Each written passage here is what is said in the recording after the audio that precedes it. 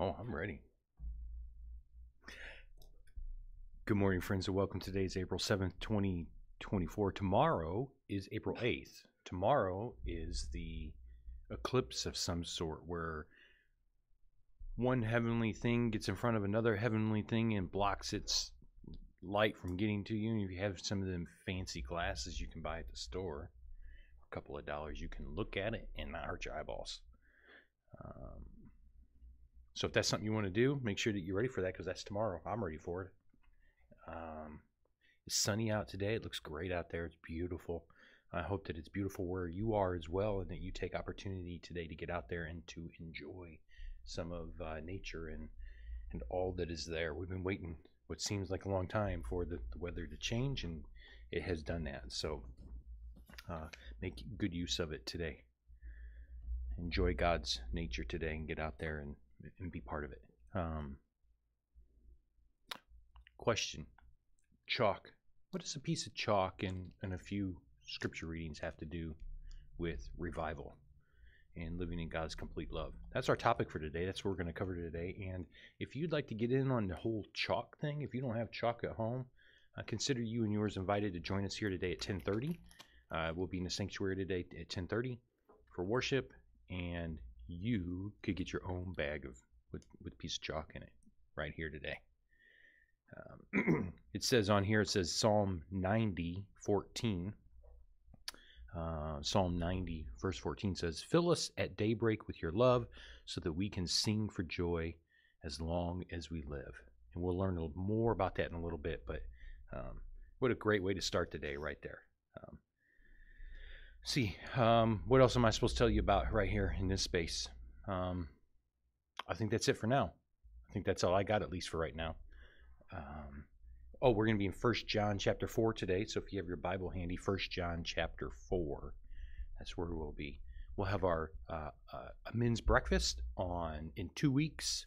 It'll be on the 20th. Yeah, that'll be April 20th. It's Saturday at 8 o'clock. We'll have breakfast here. Everyone's invited, the men, the ladies, the kids, the grandkids, the neighbors' kids. Come on out and enjoy a breakfast. And then we'll also have game day on that day from 1 to 5. Come out and play some games. If the weather is continuing to be nice, maybe we'll find some outdoor games. We can go outside and enjoy some of the weather also. Looking forward to that. With that said, may we begin our time together with these words. Although following Jesus is difficult, you can be assured that God is always with you, bringing you encouragement, strength, and peace. Rise up, friends, and follow the one who offers his life for you. Amen. Will you join me in prayer? God of love, you sent your Son into the world that we might live through him. May we abide in his risen life, so that we may bear the fruit of love for one another and know the fullness of joy. You have shown to us how to abide in your love through your Son, in whose name we do pray. Amen. All right, as stated, 1 John chapter 4. All the way in the back of the Bible, if you found Revelation, you need to go forward just a little bit, and then you'll find it 1 John 4. We will begin with verse 7 this morning. Dear friends, let us love one another, because love is from God, and everyone who loves has been born of God and knows God.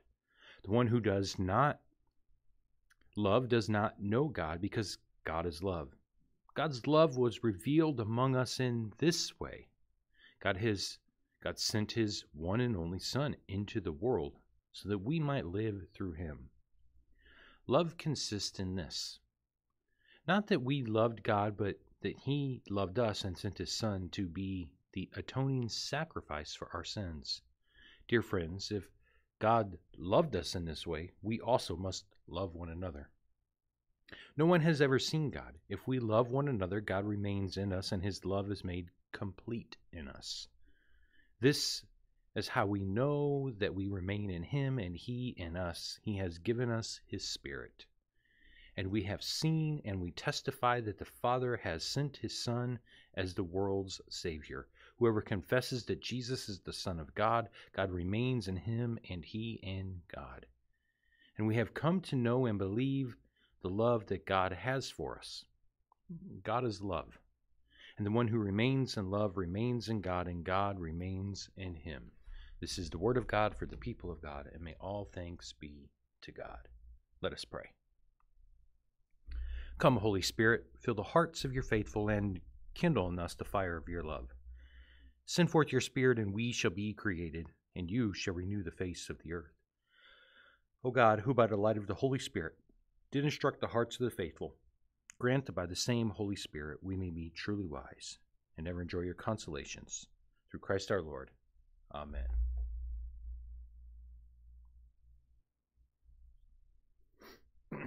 Complete love. If we love one another, God lives in us, and his love is made complete in us. God is love. Whoever lives in love lives in God, and God in them. This is how love is made complete among us, so that we will have confidence on the day of judgment. There is no fear in love, but perfect love drives out fear. Friends, this morning I'd like to share with you what it means to be in complete love of God, or to be made complete in his love, to seek that revival of complete love for yourself. In a poll that was taken on social media, because that's the best place to take a poll, because you get the right kind of results, right? True results. Matter of fact, the best results ever probably are taken on social media. Anyways, the question was this. What makes you complete? Here are some of the answers. A good book, a spouse, parents, a few special people, football, music, the beat of the heart, the beach, a pet, a passion for something. And my all-time favorite answer of what makes one complete is constant internet access. It's a good one. I like that. Now, this is just the tip of the iceberg of things that people may or may not truly believe would make them happy, would make them complete. I found this article that talked about being a complete person. Let me share just a little bit of it with you. It says this. It says, becoming a complete human being requires being very good in every sphere of life. It requires having integrity and being an honest person, having diverse knowledge of a wide range of subjects, being in excellent shape, having solid relationships with yourself, family, and friends, having a career that you enjoy, having hobbies and skills that you practice on a regular basis and are competent at, and being able to maintain a life of balance. It finishes like this. I don't think that there can be anything more rewarding than becoming a complete human being. Now, friends, rereading this piece of the article, that seems really lofty list of things that you'd have to meet these requirements to be able to be a complete person. I don't know how many of us would actually be able to complete all of those things, to check all of those boxes at all the time, to be able to be considered a complete human being. Now, some of these things are fine and may help one feel like a better or a whole or a complete person. But friends, may tell you there is only one that can truly make you better, whole, and complete. But you have a great idea who that might be, right? That one is Christ Jesus, who lived and died and bodily rose again, who showed and shared the love of God with all and any who would take the time to hear and to listen to his words. Friends, do you take the time to hear and to listen to the words of Christ? Are you listening to what it is that Jesus is saying to you? Do you hear him call you by name? Do you realize how important God's love for you really is? Really? Do you understand the value of God's love for you? Don't sweat it if you don't. If you're on the fence and you're not sure, that's okay. If you were to take the time to really look at how many times in this one passage that John uses the word love, that would be 27 times, you would start to think that maybe even the people that John was writing to didn't quite grasp the importance of God's love for them. So you're in good company. Did the people of the early church understand how much God truly loved them and wanted them to show and share that same love with others? thus completing themselves. Do we understand how much God loves us today? Do we grasp that? Now, verse 8 tells us that God is love, and he showed and shared his love with humanity through his Son, Jesus. Verse 9 goes on to say, this is how he showed his love among us. He sent his one and only Son into the world that we might live through him. This verse alone tells us a few things. First off, that if God was willing to show his love to us, we in turn ought to be showing that same love to others. Right? We can do that, right? Here's the new command I give, is that you love as I have loved. We can do that. We should be striving to do that. The second point is that God gave his one and only. He gave the best. He gave us his all. God didn't give us leftovers or something to appease us for a little while. He gave the best that anyone could ever say yes to, and that is Jesus the Christ, the Messiah, Emmanuel, God with us. Have you said yes to him? The third thing then that that's in this verse for us, at least for today, is to see that this gift is for any who might. It's for any who might, right? Let's look at it again. This is how he showed his love among us. He sent his one and only Son into the world that we might live through him. Will you say yes to Jesus and live through him? Jesus is and was the atoning sacrifice for sin. Now, my words, read them in the Bible. That's what I got to say about that. Seems to me like the sacrificial atoning thing is happening right here. You do not, you cannot, and you will not ever be able to think, work, sweat, or pay for the sin of your life. Jesus and Jesus alone paid for your soul, for your life, to make you a new person, a whole person, a complete person. He brings complete revival to you, friends. As we continue through these verses, we come into verse 11 and 12 that tell us, since God so loved us, we also ought to love one another. If we love one another, God lives in us, and his love is made complete in us. Jack Kelly, foreign affairs editor for USA Today, tells this story. I would suggest that it aids in getting across how we should love one another. He shared that while he was in the capital of Somalia during a famine, he says that it was so bad that we walked into one village and everybody was dead. There was a stench of death that gets into your hair, it gets onto your skin, gets onto your clothes, and you can't wash it off. He says, then we saw this little boy. You could tell he had worms and was malnourished. His stomach was protruding, and he goes on to say that when a child is extremely malnourished, their hair turns a reddish color and the skin becomes crinkled as though they look like they're 100 years old. Our photographer had a grapefruit which he gave to the boy, but Jack says that the boy was so weak he didn't even have the strength to hold the grapefruit. So they cut it in half and gave him half of it, in which he picked it up and he looked at them as to say thank you and then walked back toward his village. Jack and the others walked behind the boy in a way that he wouldn't know that he was being followed. And when they entered into the village, there on the ground was a little boy that Jack thought was dead. His eyes were completely glazed over, but it turns out that this was the younger brother of the boy they had given the grapefruit to. The older brother kneeled down next to his younger brother, bit off a piece of the grapefruit, began to chew it up a little bit, and then he opened his younger brother's mouth, putting the grapefruit in his mouth, and then worked his brother's jaw up and down. Jack says that they had learned earlier that the older brother had been doing this for a couple of weeks now for his younger brother. A couple of days later, the older brother died of malnutrition, and the younger brother lived. Jack says this, and I think this is the point that we're trying to get to for today. Jack says, I remember driving home that night thinking what Jesus meant when he said, there is no greater love than to lay down your life for someone else. Could or would you show love like that? That's a good question, isn't it? Ponder that. Think about that. Would you be willing to do that? Now, verses 16 and 17 say, God is love. Whoever lives in love lives in God and God in them.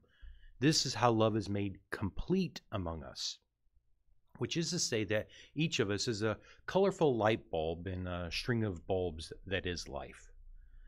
Now think about them old school Christmas lights, right? They're wired in series. First, the electricity comes into the wire, then to the bulb and through its filament, and then finally it goes back into the line on the next bulb, and so on until the entire chain of lights is lit. As it flows, flows out not only into each of those lights, but also into each of those lights, the entire circuit then is made complete, and the string of lights is bright. But if there's a light that's loose, or a filament that's broken, or maybe a bulb is missing altogether, then it doesn't receive the electricity to be able to pass it on to the others. In a sense, God has wired us like Christmas lights. He has wired us to receive his love, and he has also wired us to then pass it along to others. Friends, we have God's love to give. We have God's love to give. Are you sharing God's love? And now some might say, but it's scary to go out and to do for others. It's tough to go out and do mission work. Even if it's close to home, I just don't have time for that. I don't want to do it. What are we so fearful of? What are we afraid of? Verse 18 tells us that love drives out fear. That with love in the building, there is no fear.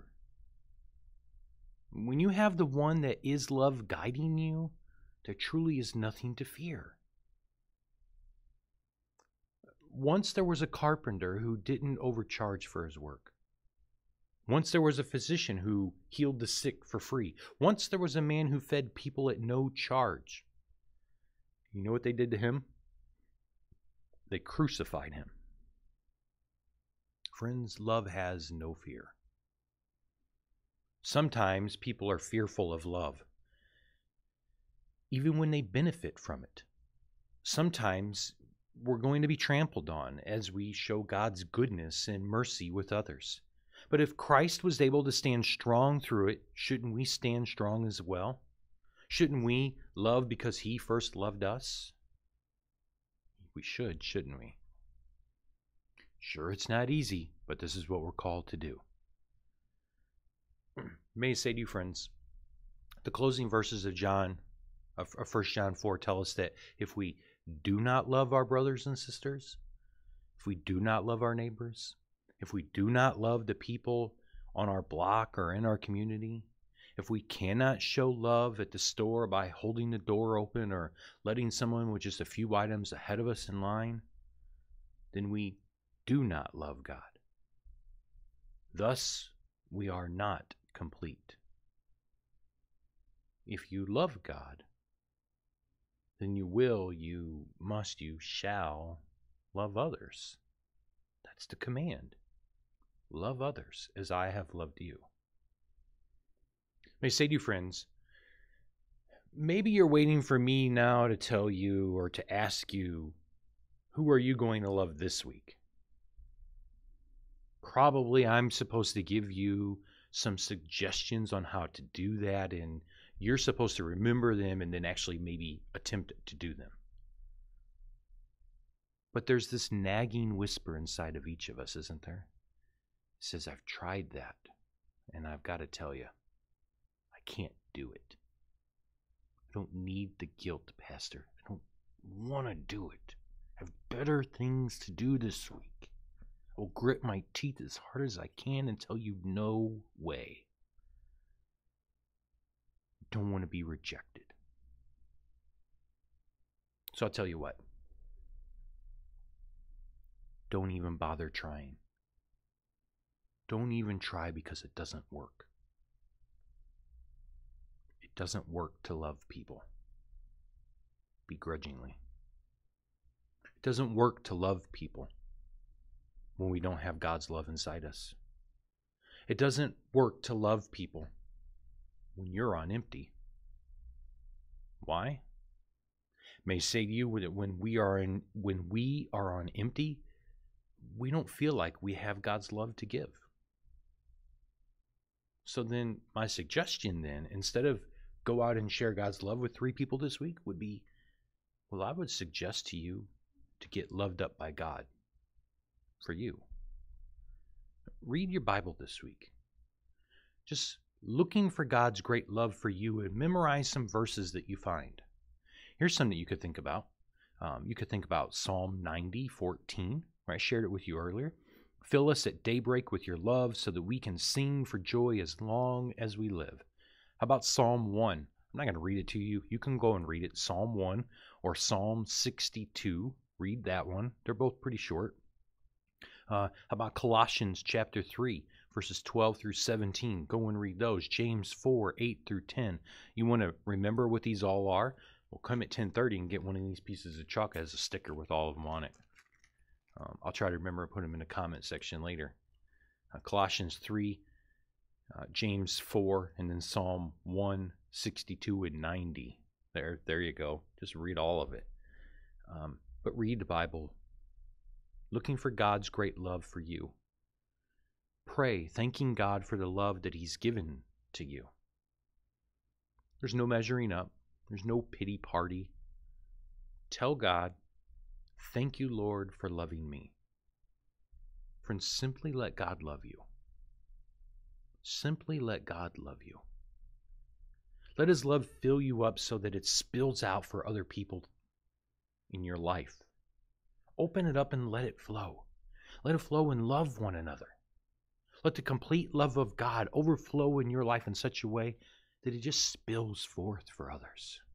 But get filled up first, friends. I heard this great idea about praying for revival recently. Pastor says to take a piece of chalk. That's what our chalk's for today. Take a piece of chalk and draw a circle.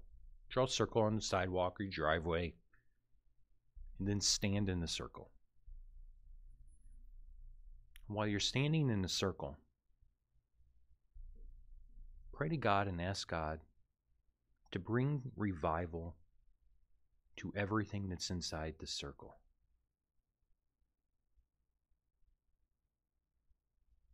Ask God to bring His complete love, and that His Holy Ghost would indwell all that is inside the circle.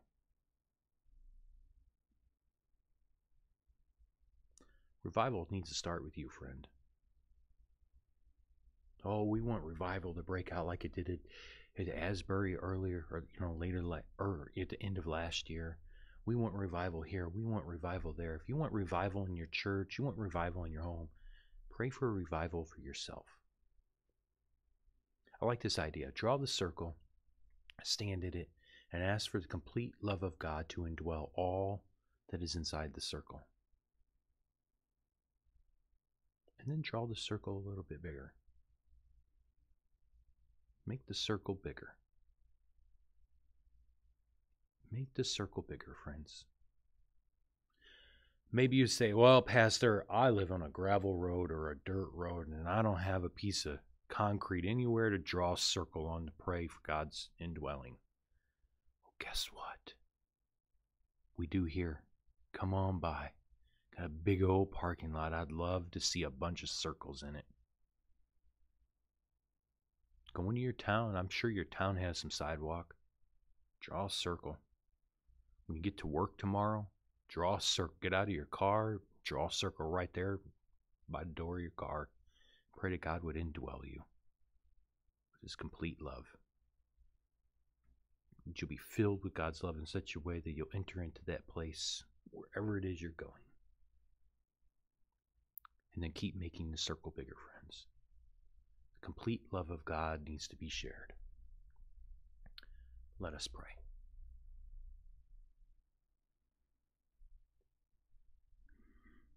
We need your healing love today, O Lord. Create in us a new heart of compassion.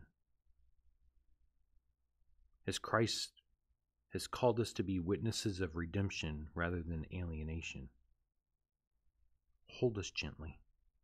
Heal us. Enable us to truly be your disciples. As we draw our circles today or tomorrow and seek your indwelling within that space, prepare us to go forth from it, to make the circle wider. Lord, on this day we've brought before you names of people who are near and dear to us, seeking your will to be done. Bring healing, Lord. Bring wholeness. Bring completeness. Some are in need of healing, some for comfort, some for solace. Others are prayers of celebration and joy, where we give thanks for all that you've done.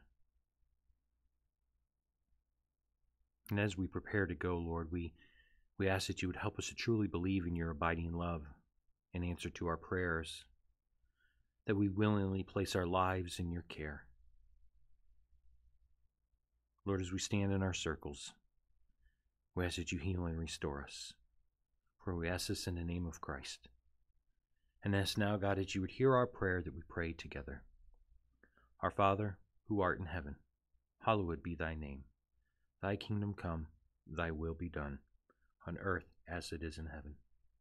Give us this day our daily bread, and forgive us our trespasses, as we forgive those that trespass against us. And lead us not into temptation, but deliver us from evil. For thine is the kingdom, and the power, and the glory forever and ever. Amen. Friends, as we, next week, I won't be here, so you get the morning off, but you can come and join us here at 10:30. We'll be in the sanctuary building for in-person worship at 10:30 next week. The Reverend Jim Tuttle will be with us to bring the good news. I'll be working the Walk to Emmaus retreat this coming week, so that's where I'll be. Friends, keep making that circle bigger. Keep sharing the love of God with others, okay?